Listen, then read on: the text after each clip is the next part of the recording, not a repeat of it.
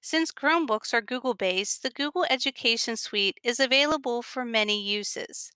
Washington County Public Schools have made PD modules for all the Google applications and can be found by going to wcpsmd.com. Once there, you can click on the Employee Portal, then you can click on Professional Learning, and then you can click on Teachers. At this time, you would be able to see Professional Learning videos. If you click on that, you'll see a big G for Google. You'll click on that. All Google applications will be listed under Google Videos.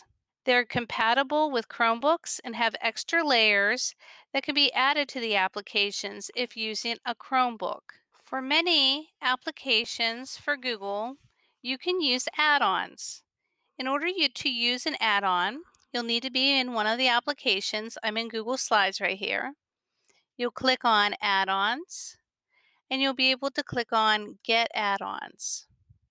You will be able to go through a list and read descriptions to see which application add-ons may best serve you.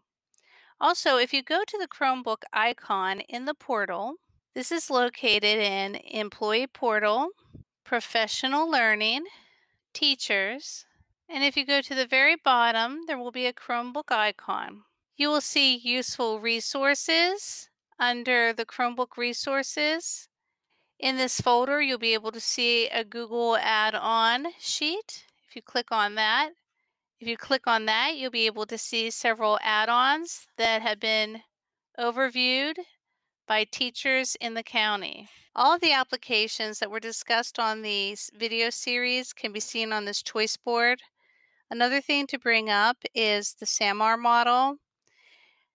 Remember that with the SAMR model, any of the applications that you use can be used multiple ways and that you can be in different areas in this SAMR model. You do not have to worry about always modifying and redefining.